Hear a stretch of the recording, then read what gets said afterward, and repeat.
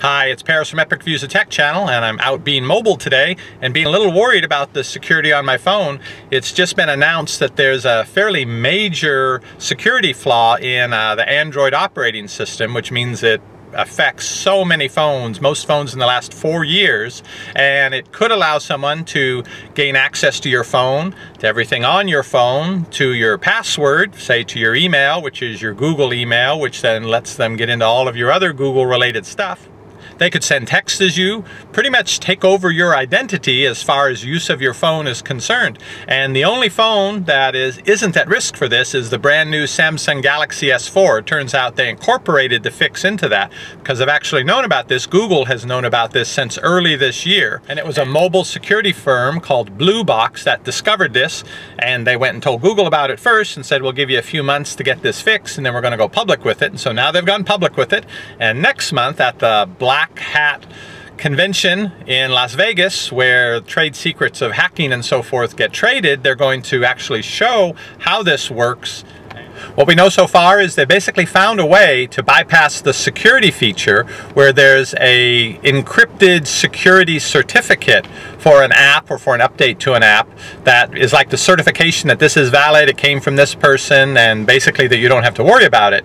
But they found a way that these people have found a way to be able to take some software code that does what they want, stick it into an app, into an update for an app, and not disturb that encrypted security code, so that when you go, normally that code would say, hey, this software no longer matches with the original, so it's invalid, it wouldn't allow it to install, or it would at least warn you about it.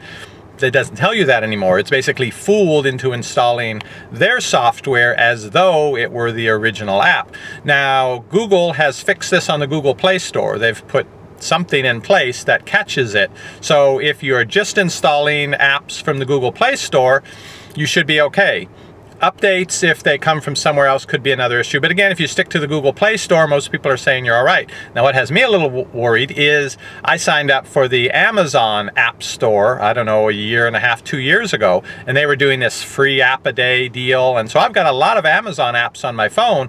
I don't know how Amazon is taking care of this. What's the story of the security updates at their store or of their app? So what's the best way to make sure that this doesn't happen to you? Well, normally I would say go get a pure Android phone. They get the updates first, like Nexus 4, Google Nexus 4, or my phone, the Google Galaxy Nexus. But it turns out Google hasn't even released an update that fixes this security problem on the pure Android phones. Again, the only phone that's immune to this is the Galaxy S4, which is a Samsung phone, and they incorporated the fix into that because it's a new enough phone. They managed to do that. Hopefully my phone will get an update soon, but since it's a pure Android and it's the very latest version. But it's been several months. Google hasn't got on the case and fixed it yet. So if your phone runs an even older version of Android, especially something now that you're going to have to wait on either the phone manufacturer or your cell phone company to release the update and make that available to you, it's going to be a while, I would expect. So there's really nothing that you can do on the phone end to stay safe from this. Really, the only thing you can do is to not go out and get any of those third-party apps. And if you did go out and uncheck that little box in your phone that says do not allow third-party apps, you better go back and check it again, because this really shows how dangerous it is. Because this really shows how dangerous it can be to save a couple bucks to go out and get an unauthorized version of the app rather than going through the Google Play Store, paying the couple bucks that they charge you, but at least knowing that Google has vetted the app and they've caught this flaw and they won't let it through onto your phone. Your only other choice would be to go to a phone with a different operating system, Apple and iOS and the iPhone. I've tried that, it's really not for me, so I understand there's risk with going with the Wild West operating system of Android, and when you live in the Wild West, you just have to accept that occasionally some cattle are going to get rustled.